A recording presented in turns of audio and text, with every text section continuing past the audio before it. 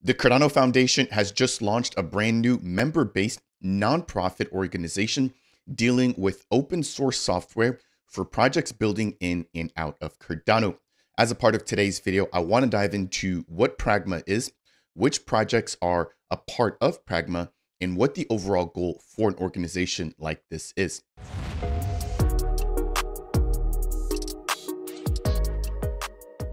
What's up, Beta Nation? Welcome to Dapp Central, your home for everything blockchain and crypto. As a part of today's video, as I just mentioned there, we have the Cardano Foundation partnering up with some of the strongest software developers in the ecosystem to launch what is now known as PRAGMA. This is an open source organization, or a member-based open source organization dealing with the adoption of blockchain technology. Now, their goal is initially beginning within the Cardano ecosystem, but they have a much wider vision to make it simpler and easier for open source projects to collaborate and to feed one another in order to gain massive adoption. As a part of today's video, we're going to dive into the original article that was just released by the Cardano Foundation. I also want to talk about two of the projects they're onboarding initially to kick off the member-based organization. Now, last but not least, I want to compare this to the Intersect MBO, or the Intersect member-based organization, which will be in charge of the future for Cardano once SIP number 1694 comes about. Now, there's already been comparisons between both of them, and there's been questions about whether or not there are conflicts of interest, which I personally don't think so, and I want to go ahead and break that case to you here watching this content. As always, if you do enjoy updates like these, I would appreciate you if you could smash that thumbs up. If it's your first time stopping by Dapp Central and you want more content, consider subscribing. And last but not least, if you have any questions, then make sure to leave them down below. Moving straight into the article that was just released earlier from the Cardano Foundation. It states here, announcing PRAGMA. We're proud to be a part of this member-based open source association alongside Blink Labs, DC Spark, SundaeSwap, and TX Pipes.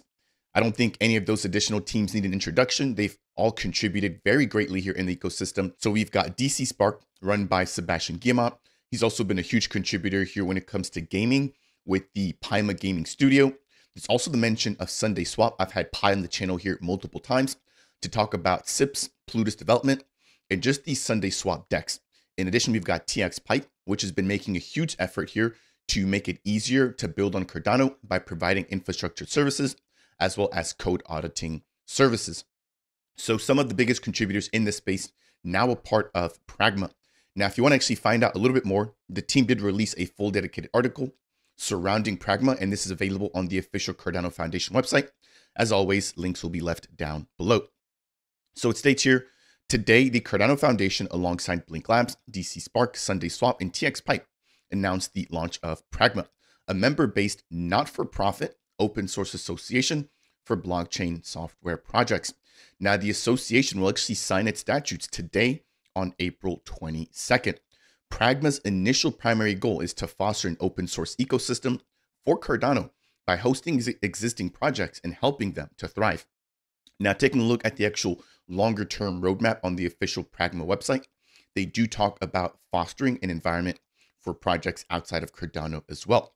Now, currently in the first phase of the organizational development, PRAGMA will focus on a select number of projects at this initial stage.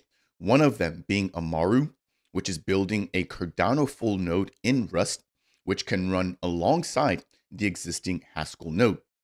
Now, the second project is Icon, a smart contract development platform specifically created to simplify and enhance the development experience for smart contract developers here on Cardano. Now, I haven't heard of Amaru before. I'll be digging a little bit further into that, but I know that there's been a lot of projects leveraging Icon in times past, and it's really been a bummer to see them not always getting the much deserved recognition that they should in different events, one of them being Project Catalyst. Now, that aside, we've seen MintSwap adopting Icon smart contracts. We've seen the Matera protocol adopting Icon smart contracts, and just many other protocols adopting Icon as well. Taking a closer look at the official PRAGMA website here, it's available at pragma.builders. In terms of the projects, I've already touched on those. Those are Icon and Amaru. In terms of the members, I've highlighted those as well. Again, Blink Labs, Cardano Foundation, DC Spark, SundaeSwap Labs, and TX Pipe. But I want to quickly touch on how this compares or differs from Intersect. Now, Intersect is a member-based organization, again, founded by the Cardano Foundation. And the goal of Intersect is to foster an environment where anybody who wants to contribute to governance on Cardano can go ahead and do so.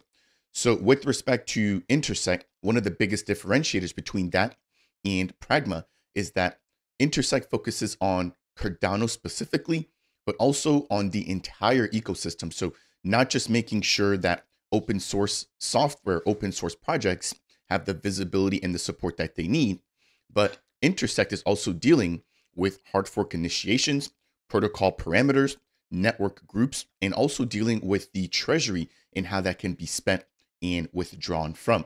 Again, with PRAGMA, they're only dealing with the open source software or open source projects. And if I jump into the FAQ here, I want to quickly touch on a couple of them. So in terms of who can contribute to PRAGMA, this is open for anybody as long as you are a member.